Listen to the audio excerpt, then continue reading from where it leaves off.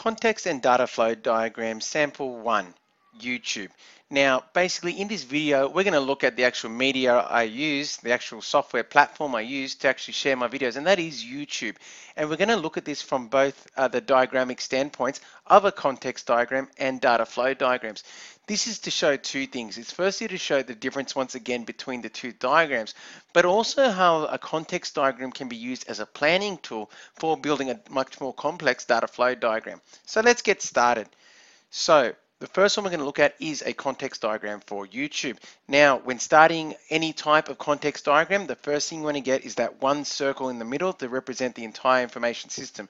And in this case, it's the YouTube information system. We're going to plant that right in the center.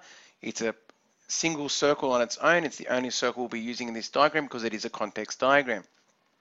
The next point is to put up our external entities. Firstly, we have a YouTube partner, and I perceive that as someone who makes money off their YouTube videos.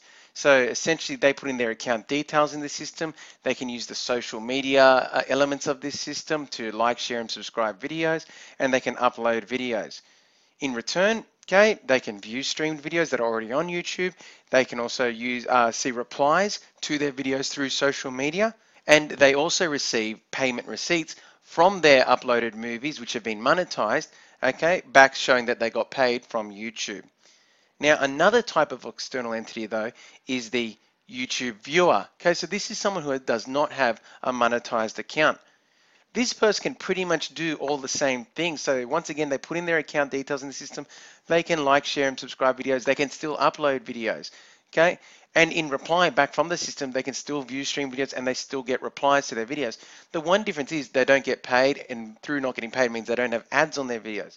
But that brings us to the next external entity, and that is that of the advertisers, the people who actually pay YouTube to put their ads on videos, whether they be video ads at the beginning of the videos or the actual ones that pop up during a video.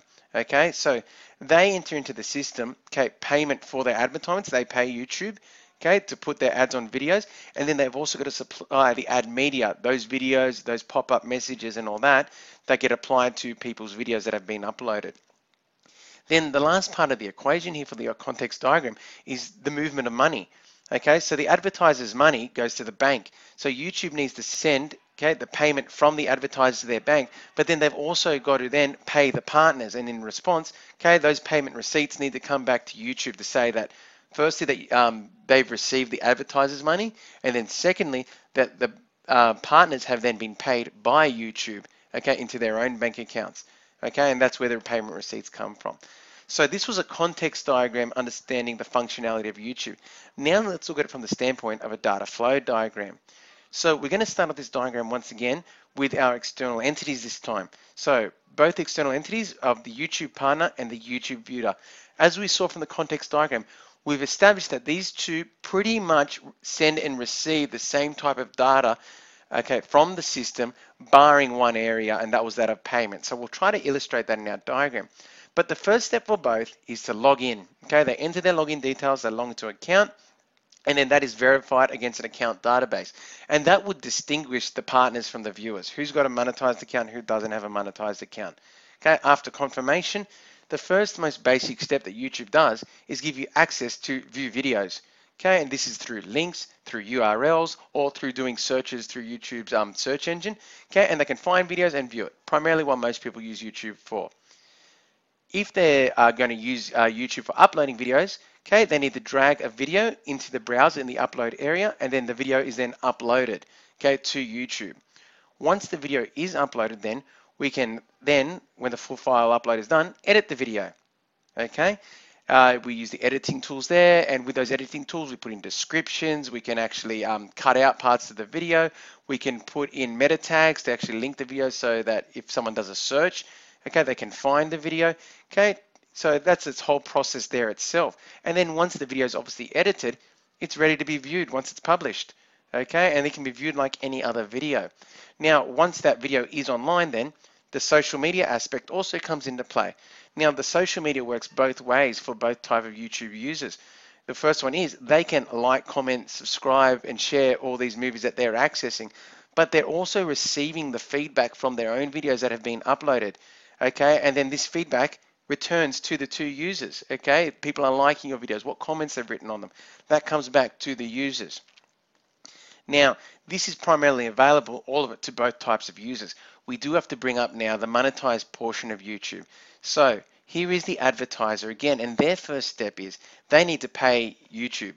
Okay, they are paying YouTube for advertisement, and that goes straight to the bank account. Okay, so the bank gets paid, okay, for the advertisement from the advertisers. Once that payment's made, okay, they have to apply the ads to videos. So they need to submit advertisements to YouTube, and then those advertisements are attached to existing YouTube partners' movies. Okay, and they're applied to them. And then because they've been attached to YouTube partners' movies, then the bank needs to then pay those YouTube partners for the fact that those ads are on, and based on clicks and how many likes they're getting. Okay, they get a certain amount of payment, and then a payment receipt is sent to that partner based on the performance, okay, of the ads on those movies.